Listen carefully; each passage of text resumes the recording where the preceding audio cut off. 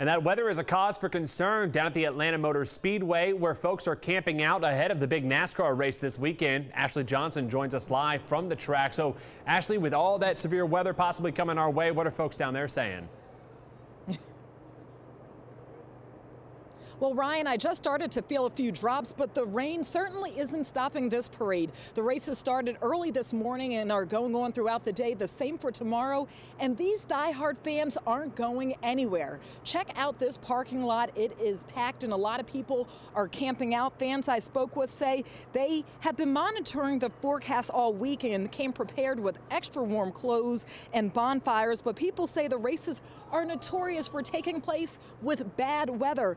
Fans tell me last year was a huge washout. Definitely wasn't surprised this year. Last year we actually got rained out and our whole tent flooded. This year we kind of prepared obviously with the canopies, the fire under it, trying to just stay as warm as we can, gloves, beanies, all of the good stuff.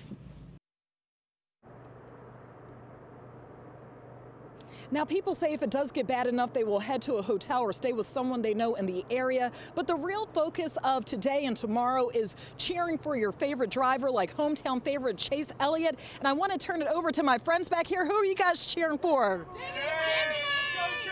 Tide! Roll Tide, baby! Roll Tide! A lot of excitement.